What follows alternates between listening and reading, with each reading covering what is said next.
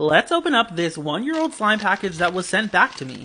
Inside of the bag is the normal stuff that you will find in a slime package, and of course, the goodies, what you all came for, the slime. Now, as you can tell, Baja Blast did leak a little bit, and we're gonna find out how. I wanna know, did it crack? What happened?